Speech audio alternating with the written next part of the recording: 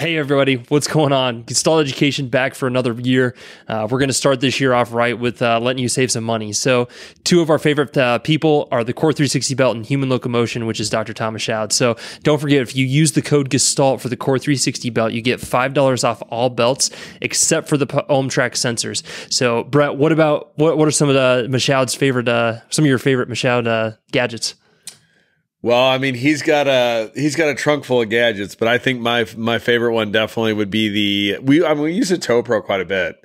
The Toe Pro, and then I think the Varus and Valgus Post have really given people like a nice option if they're not want to take that leap into like a customized orthotic to kind of, a good option for the patient, but also to let them kind of like, bring the power back to the clinician to kind of decide where to post it. And so I think those are the two probably ones of Tom's stuff that I love. And of course, I can't get enough of his Human Locomotion. I mean, the book is still to this day pure insanity. So beautiful. Yeah. Don't forget to use the code Gestalt on both those, the Core 360 belt and then also Human Locomotion. Links are in all of our podcasts. And we hope you guys like today's episode.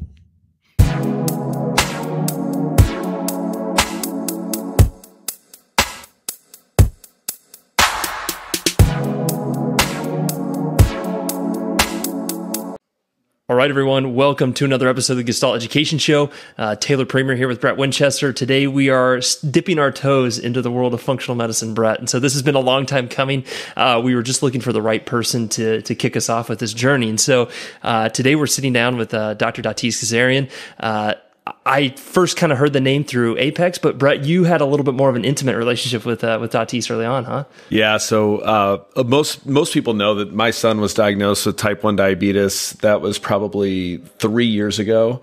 3 to 4 years ago. And the second he got diagnosed with that, the one name in the world that I knew that my son had to see was Datis. And so there's a little bit of a process to get him to Datis. So I immediately started, all the legwork and the testing that Datis required for him to become a patient. So my wife and my son Wade, we headed out to San Diego, and we had just an amazing appointment with Datis. And I would say, for those of you who don't know exactly what functional medicine does, and we'll let Datis comment on this here in a second, but it basically exposes what the actual cause of the problem is. Especially if we're dealing with autoimmunity, we have our diagnosis, but then we have this an amalgam of different things that are leading to whatever manifested with the poor genes or the lifestyle, whatever it might be. So I knew Datis, for those who don't know, he is absolutely a legend. I think in the world of functional medicine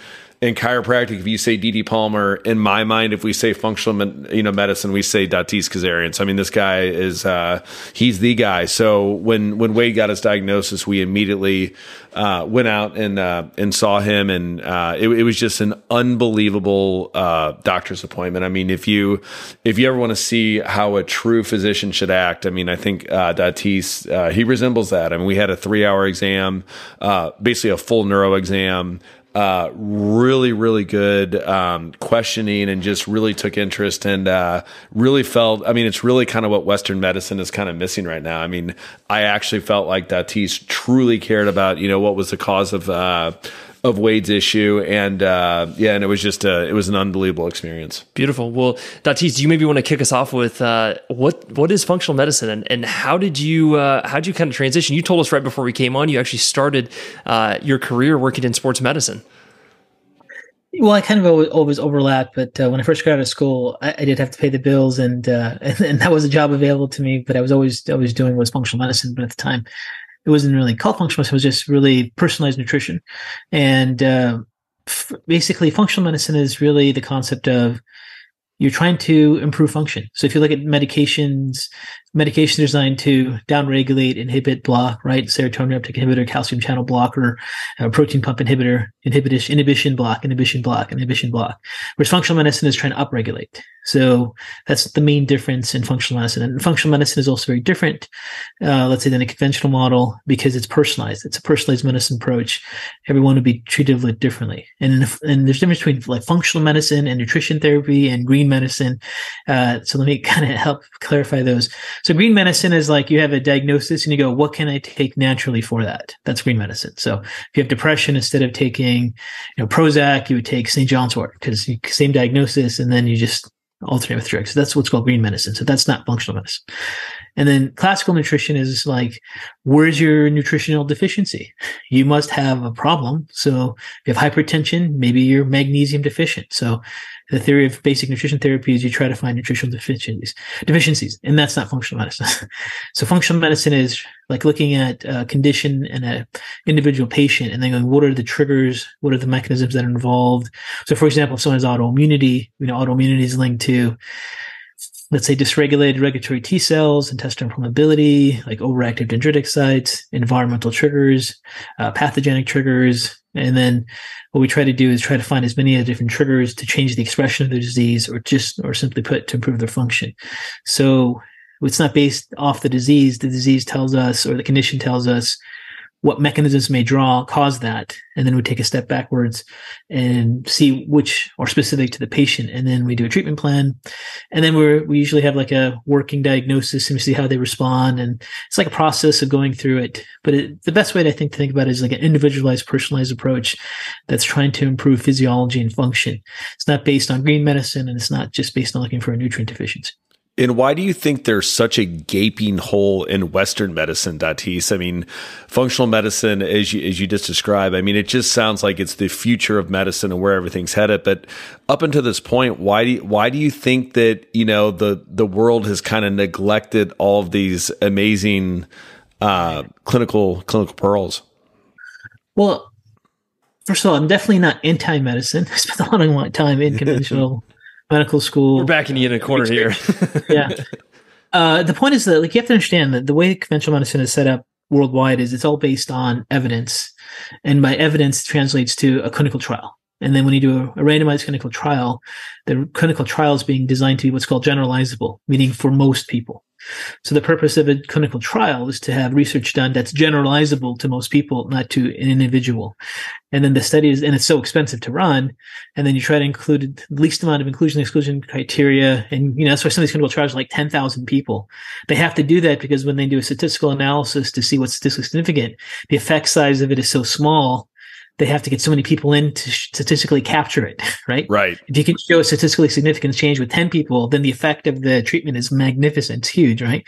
So these large clinical trials are done to look for a small effect size that's generalized with the whole population. And if you get 2 of those, then you can get FDA approval for a drug. And then if you get FDA approval of a drug, then that gets accepted by insurance companies. And now you have like a healthcare system that's really based on, with the best intentions, let's look at evidence and find the best form of evidence for an effect is a randomized clinical trial because of the study design. And then the limitations of that it's generalized with the whole population and they're expensive to do. So we get institutions and insurance companies and hospitals that are following those guidelines because you can't just do random stuff. And that's all great. And it's great. And that translates to lots of generalizable things that help society. But then when we get people that have chronic sickness, they do have individualized issues. And this is where the term individualized, personalized medicine comes in. So I don't think intentions are bad in any scenario. I think conventional medicine has always been just trying to follow the evidence, and it's been limited by the fact that it's a randomized clinical trial that's generalizable, which then translates to policy. Whereas individual patient treatment is different. And the statistical studies would be like Bayesian statistics and N of 1 data analysis and so forth. And that's not part of drug approval or therapy approval, but it's a way that researchers are now capturing individualized, personalized medicine. So I think as the field of medical research expands into doing more of N of 1 trials and more personalized medicine, we may see some of those changes. But for like general healthcare policy and insurance policies, it has to be generalizable. So I think that's why we have these big issues, like at the depth of what's happening. I don't think anyone has bad intentions. I don't think anyone is trying to be one person is better than the other. It's just, and then how they're trained and what environment they get their training in, and that's how they think.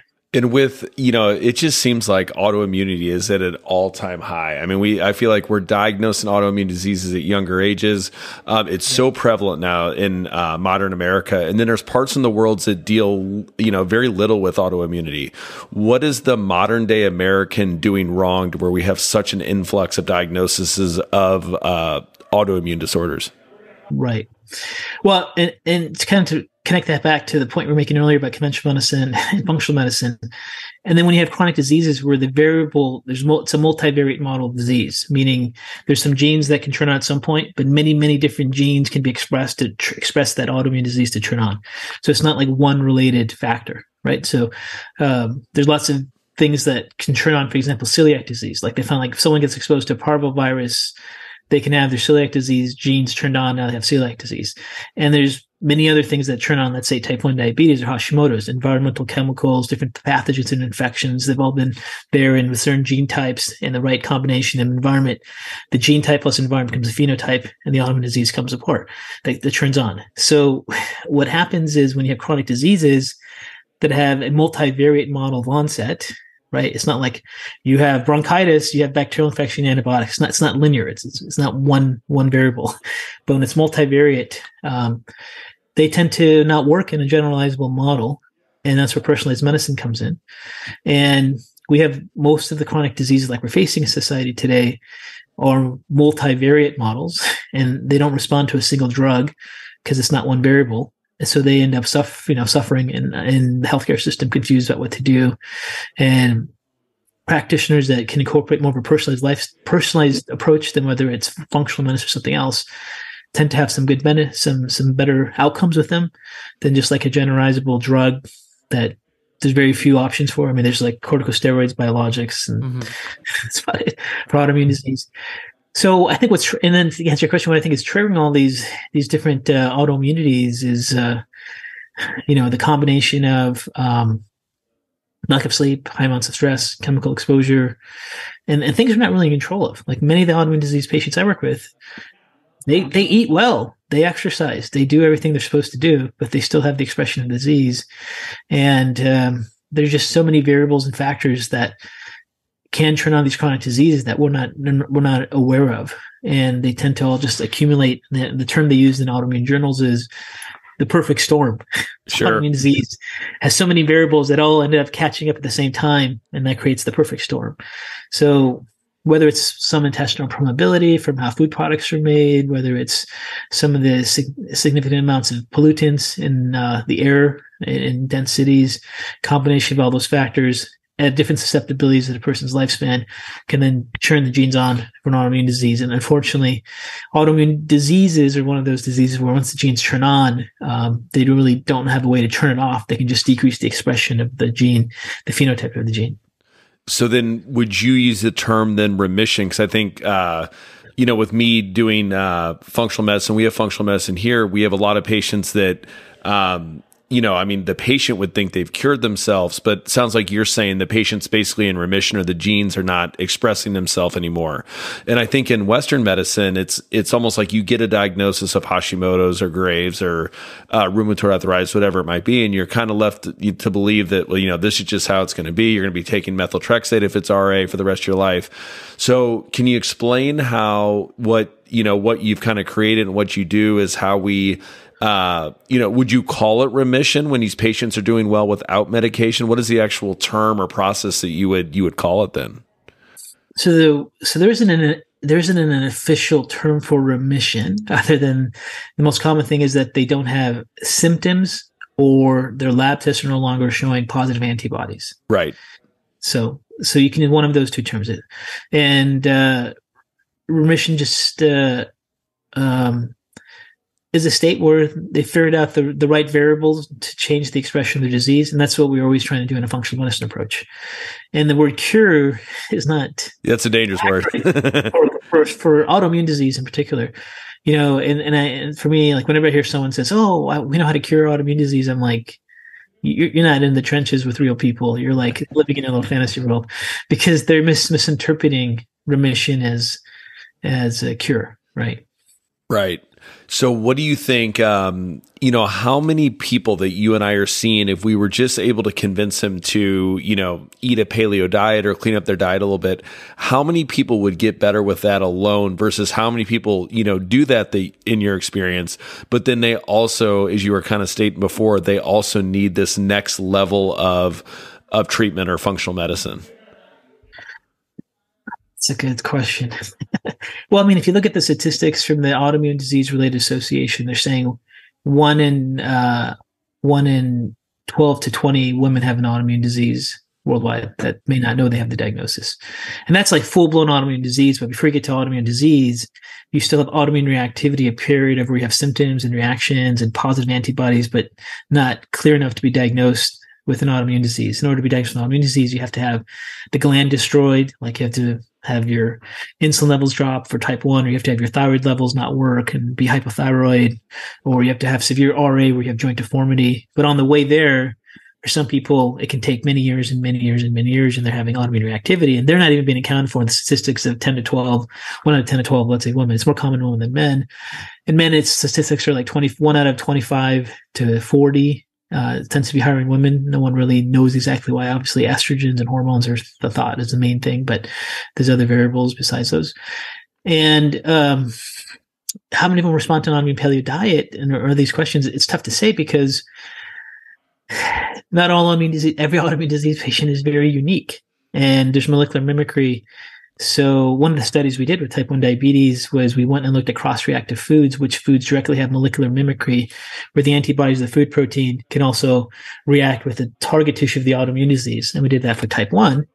And I think we went through that when we talked about weight, but we found when we finished that study, we checked 204 foods in the lab. We checked for cross-reactivity, molecular mimicry with all these foods. And we found of the 20 foods, half of them were on the low glycemic index. And we actually published the paper and said, is the low glycemic index appropriate for type 1 diabetes? Because it's not about low glycemic. It's a fact that these protein foods that are typically healthy because low glycemic are actually causing cross-reactivity. Right. And so when you say like autoimmune paleo or like paleo diet, it depends. For a lot of people with autoimmunity, like an autoimmune paleo diet is the least antigenic, but sometimes there's still foods on the autoimmune paleo that they have molecular mimicry with. And we did that with Hashimoto's. We did a study. We broke down all the cross-reactive sites with the target protein Hashimoto's and published that. But I would say a majority of people will probably have some sense of relief in autoimmune paleo diet if they have autoimmunity. But there are still going to be some that don't, and some of that may be related to the fact that cross-reactivity, specific to even foods that seem healthy on the autoimmune paleo diet. Yeah, and that's the point I was going to make. And I mean, we learned this with some of Wade's blood work, and then others as I've been using the Cyrex panel that, you know, some of these foods that you would think are very healthy, these people are actually having an immune response to. And the one thing you talked to us about when we were out there is, you even like the cooking preparation, you know, the difference between raw food and cooked food of the same food can even change how your body might be reacting to that food from a immune response. Exactly. And it's another variable when it comes to like triggers for autoimmunity in food. So cooking changes the structure of the protein, and then it becomes less or more antigenic. So you can have cooked, or for like tuna, cooked tuna versus raw tuna are totally different antigens. So you could have someone that reacts to raw tuna and they have sushi and then the autoimmune disease flares up. But when they have cooked tuna, they're okay with it. So that's a fascinating thing about it. And there's also another study that was published where they showed not only that, but when foods get combined together during the cooking process, they can become more or less antigenic. So they did studies where they looked like they took like pepperoni and wheat and dairy and checked each one of those individually. And then they took pizza and grinded it up and put it into a dish. And there's a higher reaction to pizza than it was to any of the individual proteins themselves. So as foods combine, the proteins change, and then proteins interlink. So the reality of it is it's very complex. And this is sometimes where food testing is very useful because it can help you find some things. But other times it's like, if you know that you eat at this food at this restaurant and you react, it just may be the ingredients that are combined that are changing that protein or the antigen, and you have to listen to your body. So there's always a little bit of like elimination, provocation that you have to always be aware of. Food testing antibodies for reactions to which levels of antibodies go with certain food proteins is very useful to help narrow down the list. But sometimes even when you do that, there's a variable clinically of how foods combine together when they're cooked. But I mean, that is it Cyrex Array 5 that looks at that, or is it 10? I forget which. So food combinations together is not even commercially available. Oh, okay. So, because it could be totally different from, let's say there's like a Thai dish someone eats, Yeah, right. And the way they use their sauce, the way everything adds up, it's different. Right. So do you think then, I mean, since it's really, in the end, it's only a couple $100s. I mean, do you feel like this testing is something that everybody should go through for the most part? Or do we leave this only for the most susceptible people that have a history of autoimmunity? When I come up with the concept of testing in a clinical setting or real life setting, it's always like, what is it worth to you? What's the benefit? What's the cost ratio? I don't know. I think if you're suffering, for sure, it's worth it. If you're not suffering, and if it's not of value to you, how do you convince someone to do it? I remember having a really, really sick patient once, and they were really struggling, and we're like, we just needed some testing done to figure out what direction to go. They're like, I can't afford it. And then they just planned a trip to Hawaii, just had bought a new purse, and I was like, okay. And I was really conscious of that because I was out of school and I had no money. I'm going, wow, they must be doing really well. And I'm like, what do you mean you can't afford $200 in testing? No. It was just the value of what they were. And I go, man, if I was suffering that bad, I wouldn't value a purse or a trip to Hawaii or something as much as I would some of the testing. So everyone's a little bit different. I mean, ideally, it'd be nice to have testing on every single person and get as much information as possible. Well, it's safe to say, I mean, I think you would agree with what I'm about to say, but I'm curious to hear what your response is. You got to row with the oars you're born with. So you have your genes that you're born with, but then you have your lifestyle, your diet, and your other things that essentially, would potentially manifest whatever your bad genes would be. So I'm assuming that, if we're just talking about the diet, since we are right now, if you're eating a bunch of foods that are causing an immune response in your body, then you're up in the ante, if you will, that would potentially manifest itself because you're basically creating the perfect storm, as you said before, for that to manifest. Is that accurate? Yeah, that's accurate. And also I would say it's important for people to realize the genes you're born with don't express all the day of your birth. Like many autoimmune diseases turn on at age 30, age 40. So then people are like, well, I've never had problems before my whole life. I used to always drink a glass of milk. And you're like, yeah, well, that's different. The gene expressions you have at age 30 are not the same you had when you were 12. And there's a lot of things that are not the same anymore. So yes, genes are a factor. They can be expressed into autoimmune diseases or other types of, conditions, but they do turn on at different times at different lifespans throughout the lifespan for people. Yeah, and back to the point as far as remission goes, do you think, for example, if you're working with a patient who has Hashimoto's, and let's just say their thyroid peroxidase antibodies are 1,000, is one of your goals to continue to chase that number down? Or is that not necessarily your goal in a case like that when you're dealing with autoimmunity? What I'm asking is the number in the the thyroid peroxidase antibodies, is that in, indicative of healing? Yeah, exactly. So are we trying to get that number back into normal range? And then if we do, then the patient is not expressing or they're in remission? Or when you're working with a patient with Hashimoto's, is that really not your objective? So we have to remember a couple of things with that specific question. Let's say TPO antibody as an example. It could be any antibody. Let's just say it's TPOs. The antibody itself doesn't destroy anything. All the antibody does is tag to the tissue. And then what destroys the tissue once the antibody is attached to it are natural killer cells and T cells. So the antibody binding to it is humoral immunity. And then the cytotoxic immunity is what actually destroys the tissue. So if someone has a very high antibody count, but their cytotoxic T cells are not as strong, even though antibodies are high, they're not getting much destruction. Right. So someone else could have very low just a little bit of antibodies higher. Instead of 1,000, they're at 100 points higher, right? Let's say they're 200 or something. And let's say that the reference range is, let's say 100 or 50, whatever. They're just a little bit up. Every lab will have different reference range based on what technology and testing they're using and how they validated their tests for CLIA. But they could have less antibodies, but really reactive natural killer cells and T cells. They're having severe amounts of destruction, but their antibody count doesn't look as bad as someone else. Right. So So antibodies are one part of the picture. Now, studies have shown if you measure the antibody with the person and you get them down from their baseline, that is an indication of remission, but only for that person's baseline level comparison. And it has to be done with the same lab. Like you can't do one with Quest and one with LabCorp. They're not measuring things the same way. They're all doing different assays. They all submit their assays and how they're doing it. There's different reagents, there's different sources they can use, there's different temperatures they can use, there's different variables they can use in their testing. So they don't equate from one lab to the next. So if someone does something with, let's say, Quest, and then gets another test with LabCorp and they're better or worse, you almost can't even use that information. Right. So do you still have a place for LabCorp and Quest? Are you still using those entities? Or That's my most ordered tests are routine lab work. Right. I have more routine lab. Well, and you have insurance coverage with those, and yeah. No, I just have people just pay cash. Okay. Oh, yeah, because you have a separate deal kind of arranged. Yeah, I mean, there's lots of labs and LabCorp and co-ops and different sources where if people pay cash for the testing, it's much cheaper. I mean, the labs themselves are having difficulties getting paid by insurance companies, so they love to get cash accounts. Yeah.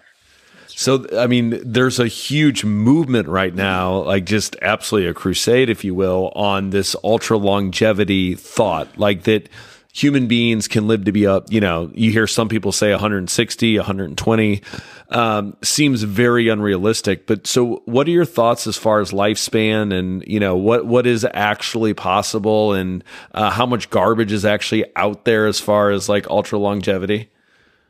Well, the paper published Nature Medicine, I think it was Nature Medicine, that was very reliable, said the human potential is up to 120 years, assuming physiology is working. Doesn't mean they don't have morbidity up until 120 years. So there's a concept of like how old you are, but how are you suffering all the way there? So if you're at age 50 and you have illnesses and you age to 100, right, you become a centenarian, but the last 50 years were terrible. That's different. Right. So longevity medicine. So clearly, research has shown each generation is living longer, and they're saying, and I just read a paper because I'm teaching a course this weekend on longevity medicine, so I've been reading all the research on it. Timely, right? But it's pretty clear that all the data is showing that if you were born in 2000 or past the year 2000, there's a very likely chance you're going to be a centenarian. Right, but you also have no change in the fact that you're going to have morbidity at an earlier age than other people, or you're going to have chronic illness sooner. So there's a concept of like, here's a lifespan, right? And morbidity is when you start to get a disease. Let's say if it starts halfway, that's terrible. So they want to say you want to shift it to the right. So a big part of longevity medicine is let's shift your morbidity to the right and also have you live longer, not just live longer while you're suffering. Sure. Right. So that's the main problem. And it's actually a big problem right now for the generations that are elderly now, because they're getting dementia and cognitive decline early and they're living to be 80, 90, and the financial costs. Oh yeah. All by family to take care of them is really stripping them of like their retirement because they're taking care of their parents or their kids' college fund, and it's becoming a big issue. What does functional medicine have to offer for the neurodegenerative diseases? Is it, I mean, and I know the answer because this is a big part of what you do, but what is not being done, currently in Western medicine that could be helping these patients that are either having a diagnosis like Alzheimer's or potentially have the genes to manifest Alzheimer's? Well, so there's an entire field of science, legitimate science, not like weird pseudo, yeah. Called geroscience. And when I mean by that, meaning there's academic institutions that have departments in geroscience. There's journals on geroscience.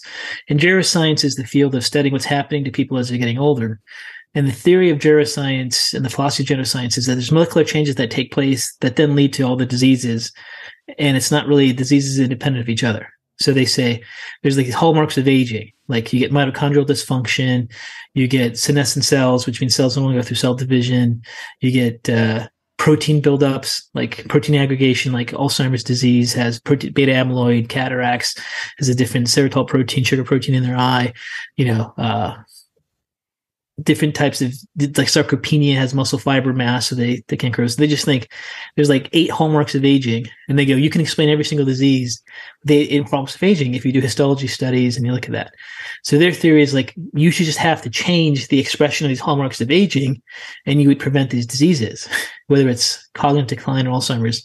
And if you look at it, it's really turning on these longevity genes like mTOR and sirtuin genes and turning AMPK, like they've been published. And it all comes back to everything everyone already knows. It's like, you need, if you do physical exercise, that increases your longevity genes. And then studies show that you have to, the more cardiovascular fitness you do get, you have greater longevity. You have less all-cause mortality. So if you run a mile in whatever amount of minutes, if you can reduce that time, you can have increased mortality. So the more fit you are, that makes a big difference. They're finding if you have more muscle mass, like muscle mass is huge. They found if you're underweight, you have the same risk as being obese. So if you don't have muscle mass, especially when you get to age 50, you have significant risk. What about blood sugar? You hear, everybody talks about blood sugar regulation. Yeah, that's part of the hallmark of aging called nutrient sensing. And these all come to what's called resilience. So the best way to look at aging, and like you look at centenarians and how centenarians are different than everyone else, is very clear. They have better resiliency than other people. When we say resiliency, we mean blood sugar resiliency, immune resiliency, psychological resiliency, physical resiliency, sleep resiliency, stress resiliency, toxicological resiliency. There's all these different forms of resiliency, right? So if you need 10 hours of sleep to function now and you didn't need that, a few years ago, you've lost some of your sleep resiliency. So now you need more sleep. If now you eat some carbs and you totally crash, your blood sugar resiliency has gone down. Now, if you work out, it takes you twice as long to recover. Your physical stamina resiliency has gone down. So one of the easiest way to determine if you're getting older is to look at your resiliency. And if you're having healthy aging, or what your biological age is, your resiliency is maintained. And for people that have become centenarians and shift to the right and don't have morbidity, they have the highest degree of resiliency, and more so in all these fields.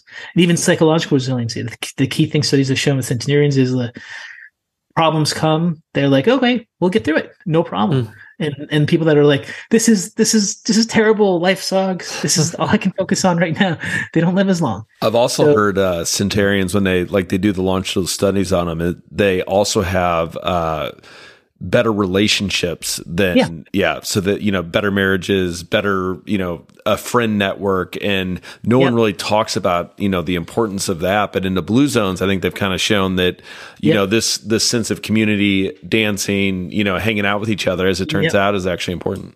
There was a study done, and they looked at social relationships and all-cause mortality, and they found that having healthy social relationship is impactful for all-cause mortality as being a smoker or being obese. Wow. Right. So if you didn't have social relationships, it would be as if you were like a smoker all day.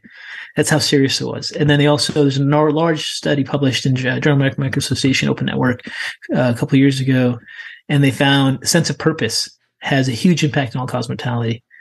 And they found the stronger the person's sense of purpose, the longer they live. So like resiliency and all-cause mortality are things. And then you come back, so what do we do about it? What can functional medicine do about it? How do we live longer? What's to do with longevity medicine? Ultimately, it's resiliency. And then like what builds resiliency? What builds resiliency is hormesis. Hormesis being stress to the system, and then your body adapts and becomes more efficient to it, right? And then how many ways can you do hormesis? You can do caloric restriction hormesis, where people do time-restricted feeding or fasting. That turns on these longevity genes, so you act and build more resiliency throughout your body. You can have physical exercise resilience, whether it's cardiovascular resiliency or just muscular strength resiliency. Temperature resiliency. So cold plunges are very popular now. Yeah. Cold plunges actually release cold shock proteins. Cold shock proteins or DNA binding proteins. They actually bind to RNA and DNA and repair it. There's no drug or supplement that has been shown to do that. And then like saunas, lots of studies done in saunas where also again activates hormesis, right? Temperature tolerance and how you can handle sauna. That activates heat shock proteins, and heat shock proteins promote autophagy, so you clear the debris, so you don't get the beta amyloid plaques like Alzheimer's disease. You reduce those aggregating protein buildups that we have. And another major concept that's associated with that in the field of geroscience and where functional medicine, these concepts apply for longevity, is this concept called inflammaging. I don't know if you guys heard of this. Yeah, Dave Seaman always talks about it.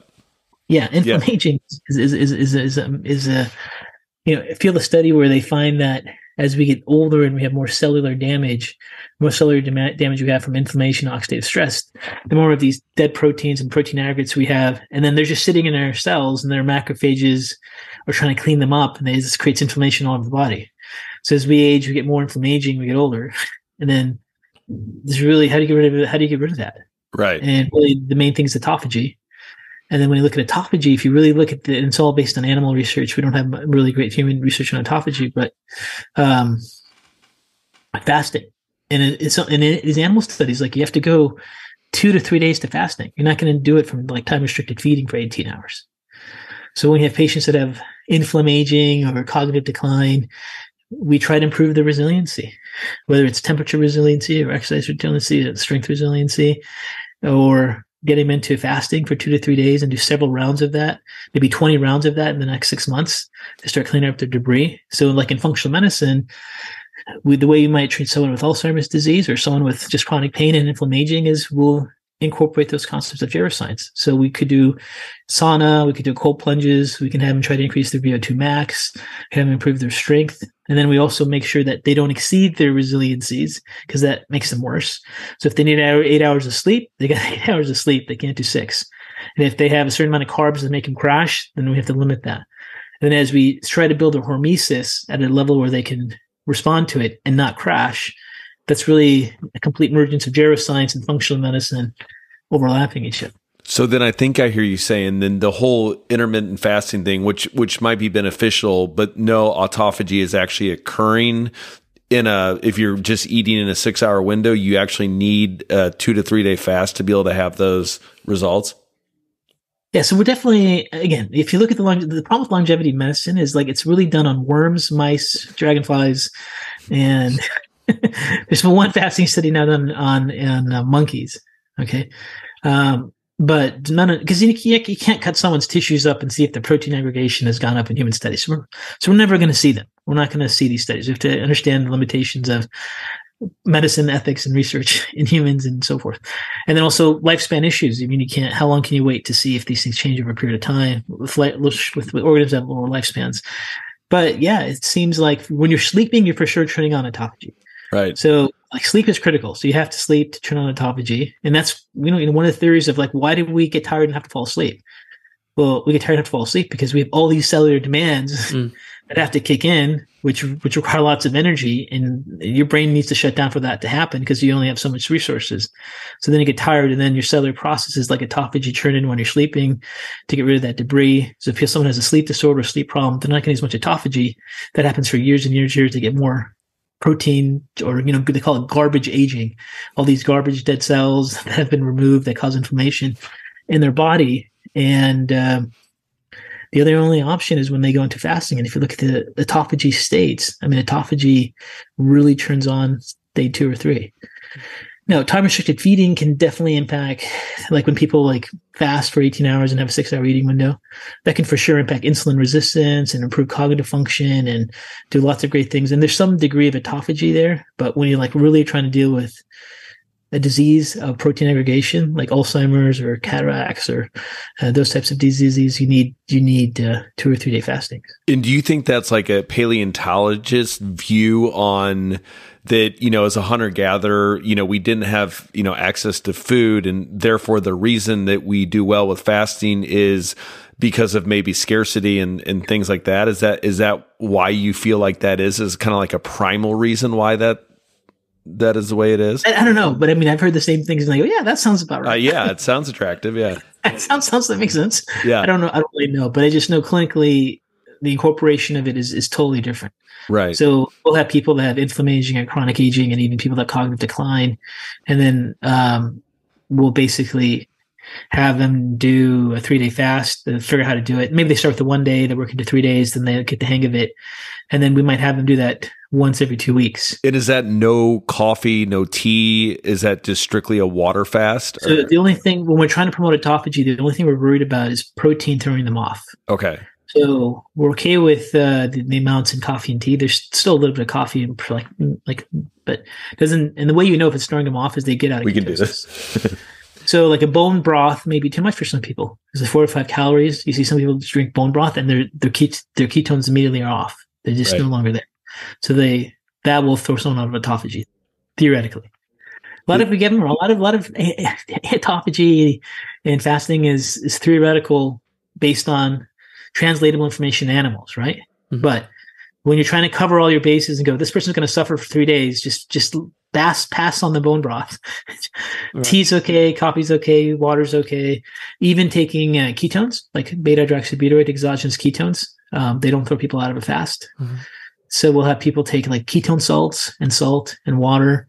And is there a brand you like of the exogenous ketones?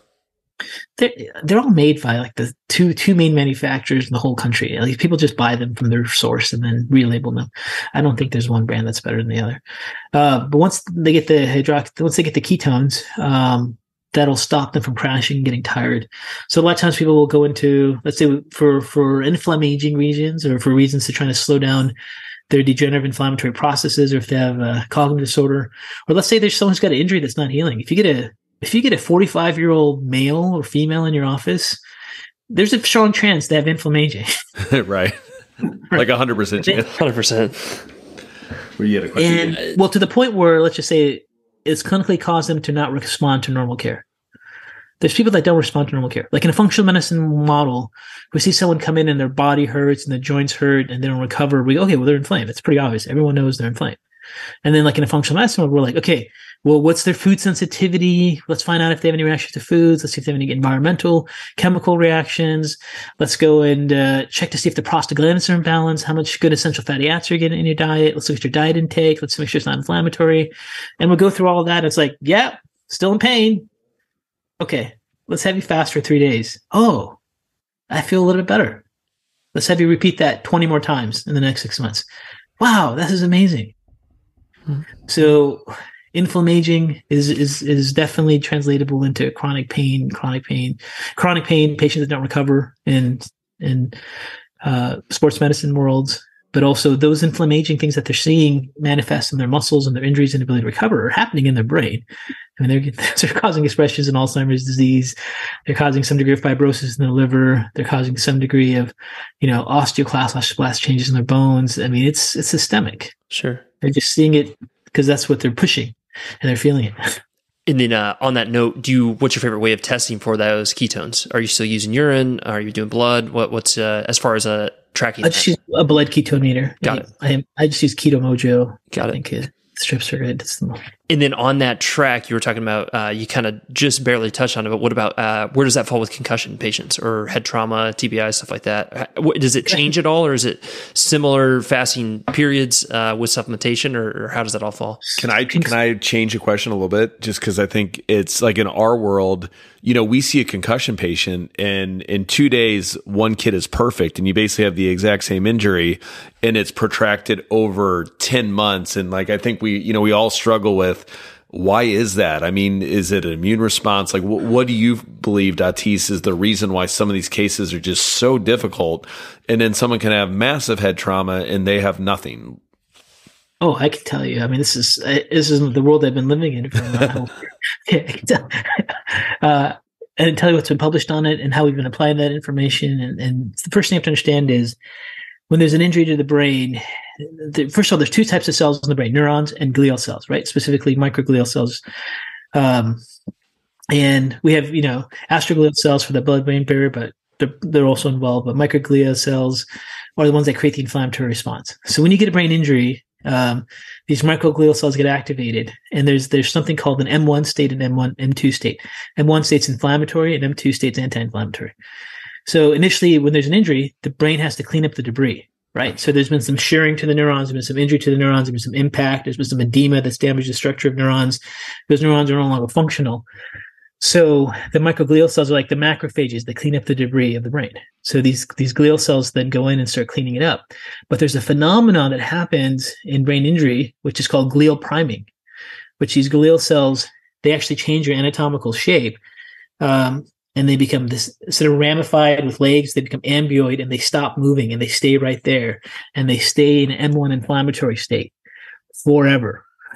And they keep activating other they keep activating surrounding glial cells. So they get turned on, and you get that persistent inflammation there. This persistent inflammation then, can lead to things like chronic traumatic encephalopathy 10 years later, where they have Alzheimer's symptoms and other expressions, and the symptoms get worse. But the interesting thing is a couple key points about that. The injury itself isn't the only variable. How primed those glial cells are before injury can determine the outcome of the response. So if you have someone who's already has neuroinflammation, right? Let's take an adult. They're a smoker, they're pre-diabetic, they have high insulin levels, they have high free radicals in their system. Their glial cells are already primed by those inflammatory triggers. So systemic inflammation activates them. They get a injury that another person gets the exact same degree of injury to the brain, but their glial cells are not primed. The one that has primed glial cells or inflammation before there is more prone to have their cells get primed forever and all the surrounding tissue and stay inflamed and have a greater outcome. I mean, well, maybe not a greater, but poorer outcome, the ones that aren't. So it's not just about how hard you hit your head. It's about the state of the glia before the trauma. So you could have some people, I'll give you an example. That was a friend of mine.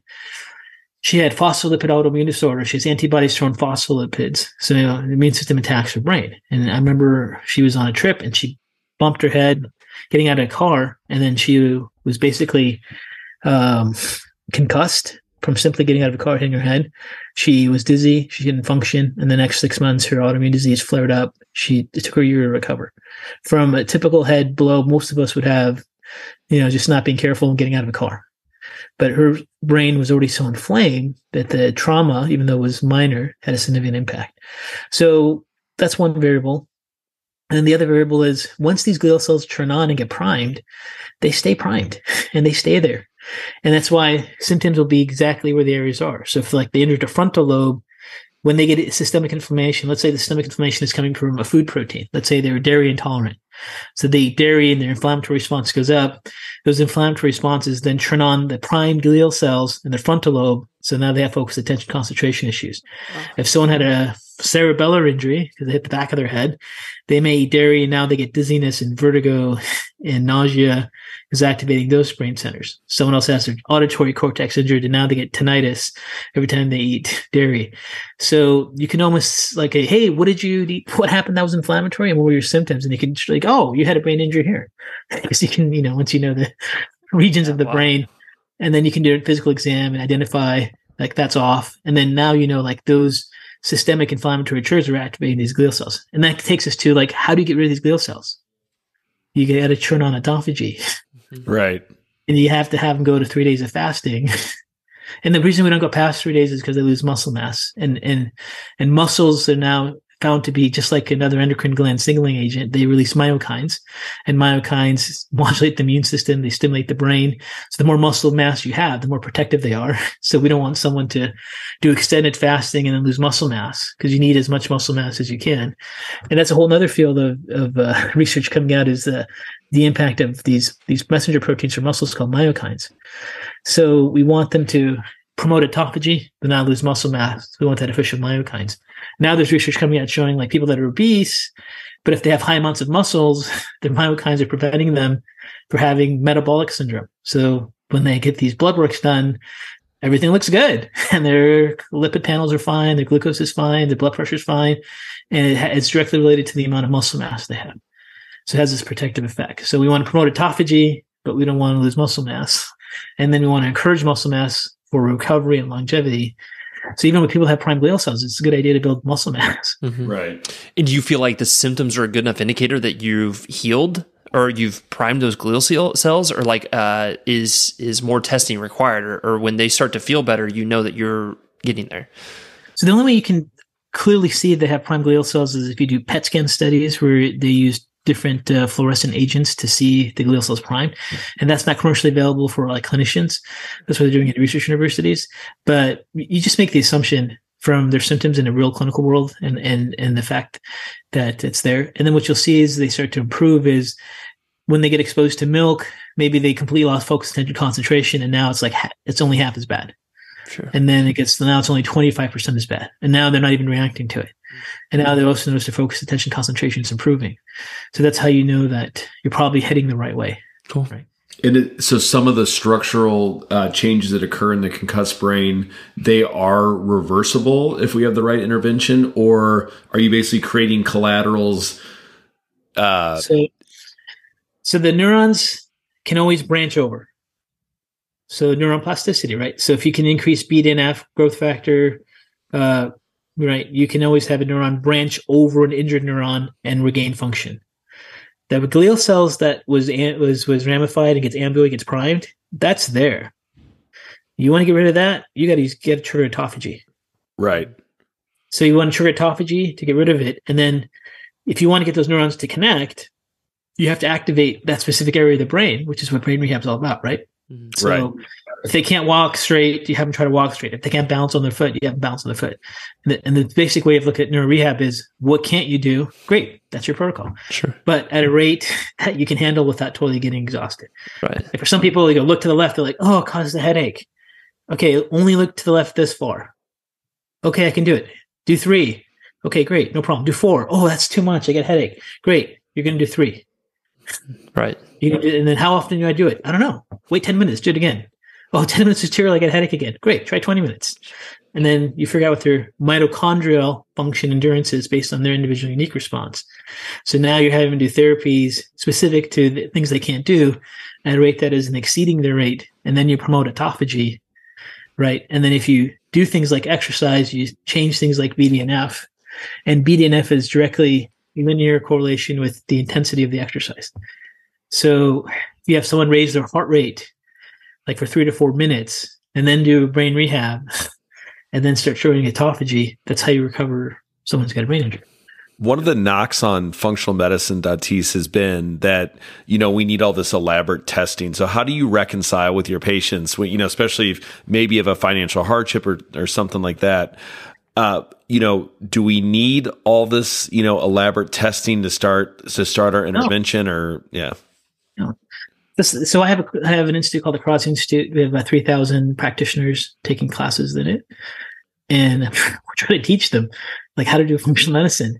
And we're very clear, like when you're bad at functional medicine, you test everything, yeah, right? And then you give them every supplement.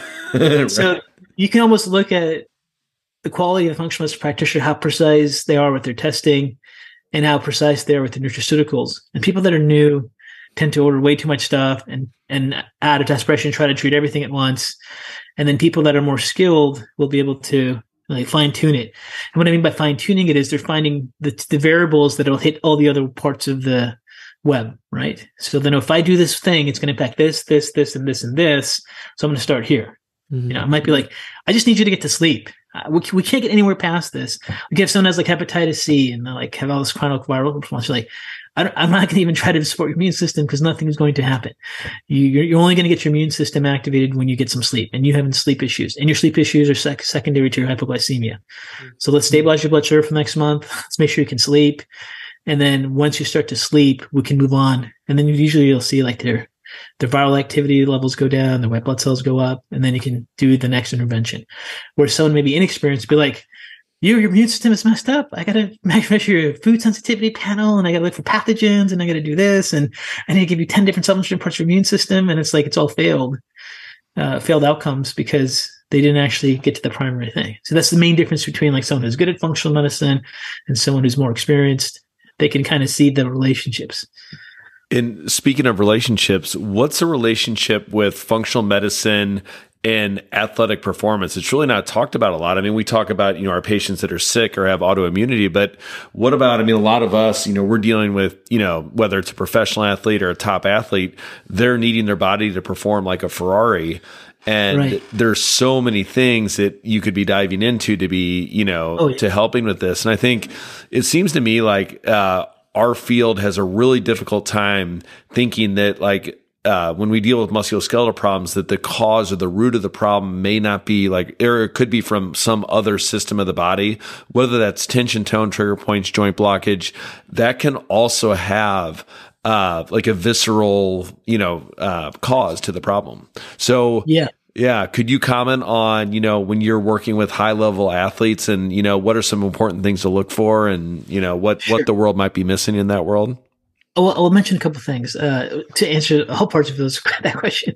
One is like most functional medicine practitioners are in the trenches dealing with people that don't fit disease models and their patient's sick, and they're not really working with a lot of athletes. Sure. There are people who specialize in athletes, but just so you know, like it's for someone to come into a functional medicine practice, so why are you here? I just want to perform better. You're like, what? Really? Oh, okay. That would be really cool. It's not a common thing that happens in a functional medicine practice, right? Typically it's like, I have depression, I have fatigue, I can't function anymore, I'm exhausted, I'm in pain all the time. Like that's the typical chronic. And I have worked with athletes. I'm living in San Diego. I was working a long time with a lot of triathletes and Ironman athletes, and I never will again in my life. Because they're not fun to work with. They're absolutely not fun to work with, and that's just me personally, right? Sure, in the experience I had. But because these were like super over the top, like No, trust me, we know. They were like they had they weren't healthy. They had an addiction to overtrain, and they were prone to being overtraining. Yeah, it's a drug. Let's take the average person though, not the extreme extreme athlete. One of the biggest issues is overtraining syndrome. The key thing is overtraining syndrome is a common thing in sports medicine, and metabolic overtraining syndrome is an actual diagnosis code, and it's when people start to lose performance from their same routine. So the biggest clues that someone's getting overtraining syndrome is if they're running, they can't run as long. If they're in a certain amount of reps, they can't do it as much. They start to get depression. So instead of the performance going up, the performance starts to get stable or go down.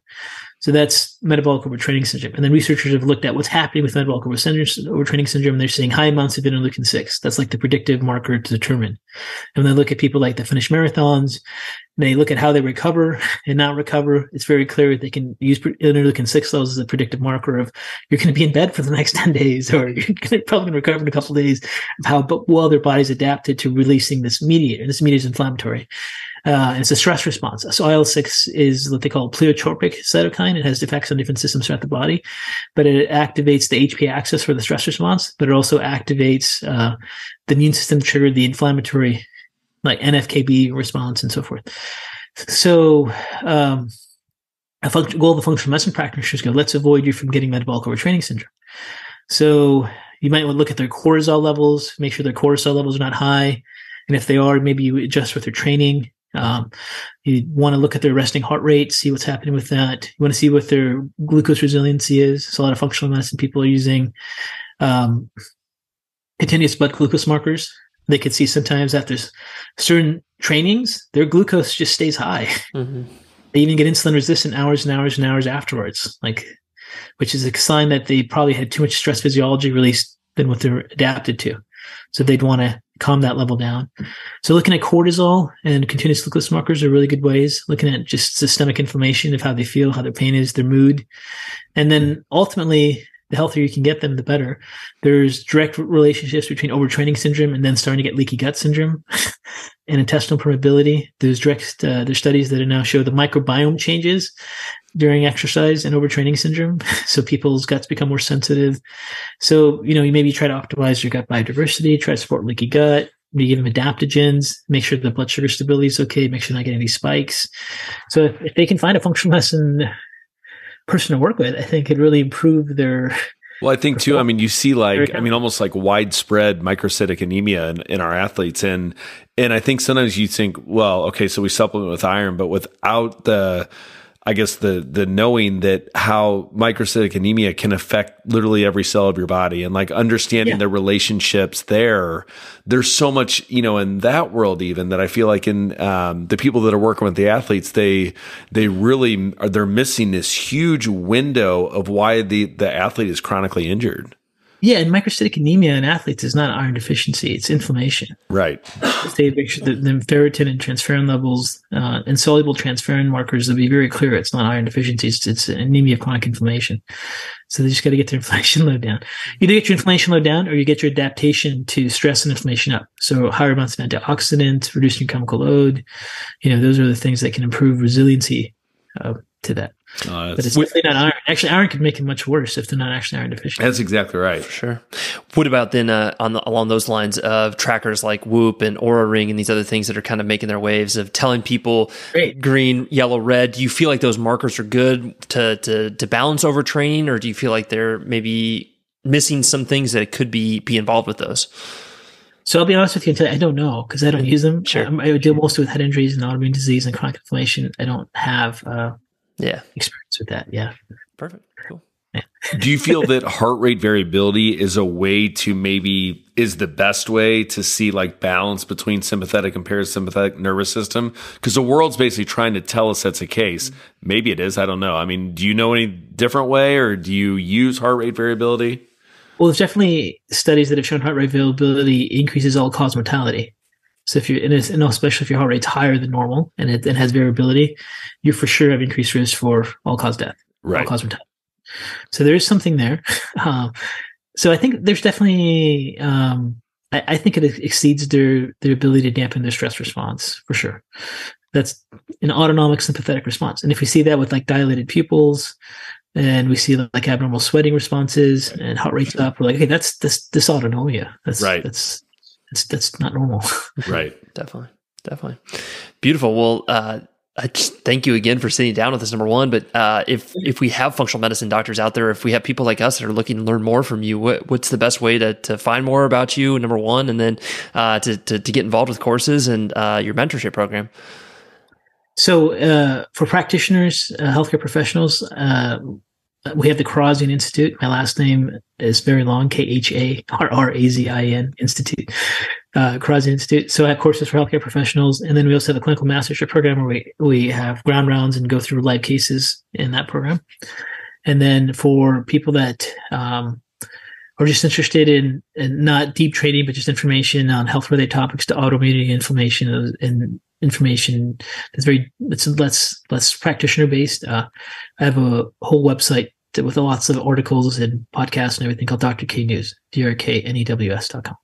Beautiful. He's also written, I know of two books, your Why Is My Brain Working, and then also a thyroid disorder book. So there's two books that you've officially written, I think, or? Yeah, we have two books you can find on Amazon if you search my name. And then we're trying to finish our third book right now. I know everyone says they're trying to finish their book, but actually you actually are. I have the printed version now. It's just that's really close. Damn.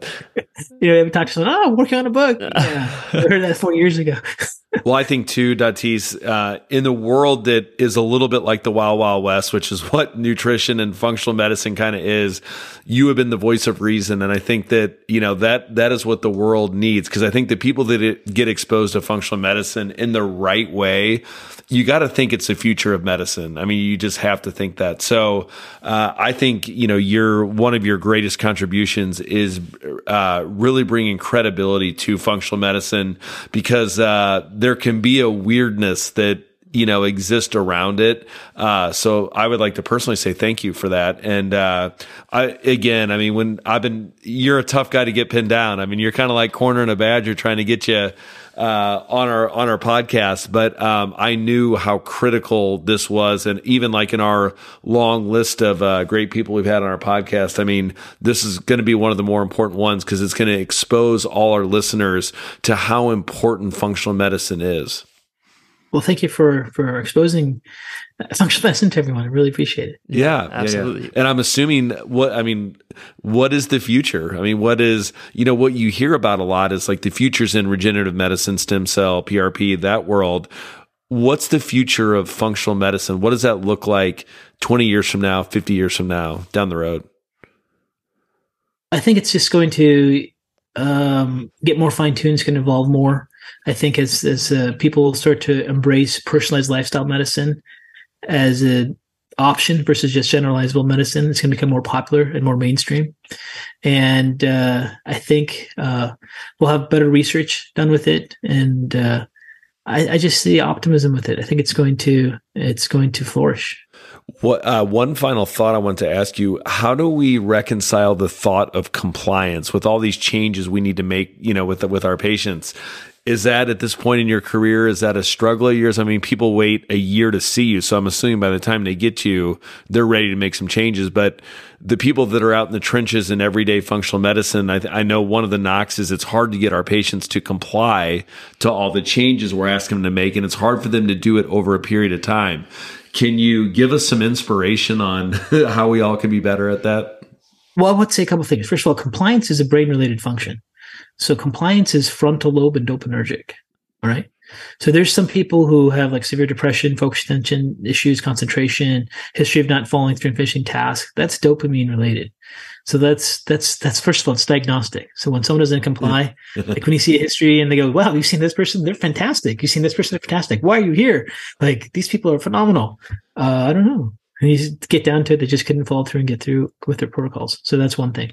And then the other part of it is there's just going to be patients that are not ready to go where you need them to go. Like I can tell you, I have patients and I have this huge like plan, step 1, step 2, step 3, step 4. And we get into like step 3 and they're like, you're the best. See you later. And you're like, oh, we haven't started yet. There's a level of like, oh, I'm happy with where I am. Thank you. And the amount of effort, energy, time put into it is not worth what the next step outcome might be. And that's it. And I think that's part of it. And then the other part of it is there's people that are not good at functional medicine. So they actually totally suck and the patient is getting outcomes and they don't comply. And then practitioners don't take a look at themselves and go, maybe it's my skill level and maybe I'm not with the right diagnosis and maybe I'm not communicating with them. So it's a combination of, I think, like actual dysfunction and some people that can't have a hard time complying because it's frontal lobe dopaminergic, and some of it being the practitioner does a great job, but the patient isn't ready for it. And some of it being the practitioner doesn't realize that they're the ones who really suck and they can't communicate the message and they're expecting way too much because they're not giving in the platform to read. I would say that would be more than half. Mm-hmm. Right. I'd say they just don't have, like, I can tell you, like, if I have a new graduate, if you look at a new graduate doing a functional medicine workup and talking to a chronic patient, and then you have a seasoned functional medicine giving him the exact same diagnosis and approach, I will guarantee you, without doubt, the seasoned practitioner is going to have better outcomes.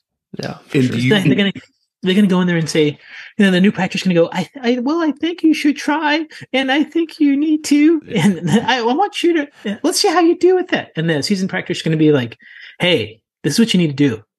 And there's that sense of like souls connecting, and they're like, okay. Yeah. And what do you want to call that? Jedi power or something. Yeah, like right. It's not experience. So I think there's just a part of practitioners that are having frustration with it is like, you just have to also build your self-confidence, which is perceived by your patient. Mm-hmm. And they can tell, like, you're not really sure, versus like, I've seen this enough times. This is like pretty clear. Just get this done. We'll go from there. And they see that tone you have and that honesty you have with them. And they're like, I'm in. Yeah. And I got one more pressing question I was wanting to ask you. What do you think about, like, there's a thought that, every modern American who's trudging around the earth should be taking some blanket supplements, that being fish oil, vitamin D, 400 milligrams of magnesium. Do you believe that is necessary and that's the case, or case dependent, or people would be safe to do that? I mean, what's your thoughts on that? Well, I can tell you, I think it's appropriate for me and my family and loved ones. I don't want to talk for the whole world, but if you take a look at, let's just say you just look at the evidence and forget your personal belief system, but you were just a hardcore researcher and say, what does the evidence really show, right? There's no question in the world, like taking fish oils has a profound impact on all forms of cardiovascular disease, all-cause mortality. Not one study. We're talking dozens and dozens and dozens of clinical trials where we have multiple meta-analyses done of clinical trials with composite scores going, yeah, it really makes a lot of sense for people to take fish oils, and that's the number one cause of death worldwide. So why not? Right. So if you were just looking at the evidence, go, okay, if I'm going to purely look at this as a researcher, I should probably take some fish oils. Okay. And then if you take a little step where you go, okay, well, there's an enormous amount of data on antioxidants and flavonoids. And if you're just looking at the data, you go, I probably should take at least the two most published ones, resveratrol and curcumin, right? And I'd say there's some pretty good evidence on just a multivitamin in general, right, as a preventative tool, especially for cognitive decline. and lots of information on cognitive decline particularly. So I think, people should take Chinese curcumin, resveratrol, fish oils, just based on what's been published, and if you don't, it's okay too, but I think it's a good idea. All I heard from that is resveratrol. That means that we got to keep drinking wine. So more wine, Yeah, but the wine, the studies that do on resveratrol and wine is not significant enough. It's what they've actually found. The confounder was that they were social. That most people that are drinking and are not drinking in a dark room in the corner by themselves, they're interacting with loved ones and friends, and that was the biggest factor. So friends are broad word between us, but that's you can have your wine independent of it for your social response. Beautiful. Is there any danger? I mean, most people that are dealing with athletes in here, I mean, we're going to get the question daily, like, is supplements like creatine, things like that, is that safe for our young athletes? Do you have an opinion on that? If you don't, it's fine. I'm just curious because you're looking at creatine now, and I think it's improving memory, it's improving performance, it's performing cognitive skills besides athletic function also. So what's your thought? I personally don't have any problem with it. I think if you have a kidney disorder, you got to be very careful with it. That's pretty easy to tell. Right. If you have high GFR, any kind of proteinuria, someone takes it and all of a sudden they start having foaming of the urine and having pain in the back of their kidneys or something. Stop. Other than that, your body can metabolize it and use this fuel very quickly. I don't see an issue with it. Yeah. Beautiful. Datis, thank you so much for taking the time. I know you're a busy guy, and we really appreciate your expertise, number one, and we thank you for sharing. So with that being said, guys, start exploring these types of things we talked about today with your patients that aren't responding. Even in musculoskeletal practice, there's always another answer. And I'll put all the links to your information in the show notes, and we'll catch you next time. Hopefully, we'll be able to meet you when we're in San Diego next time. All right? Yeah, that's good. All right. Thanks guys. Datis. Have a great day. Yeah. Bye, guys.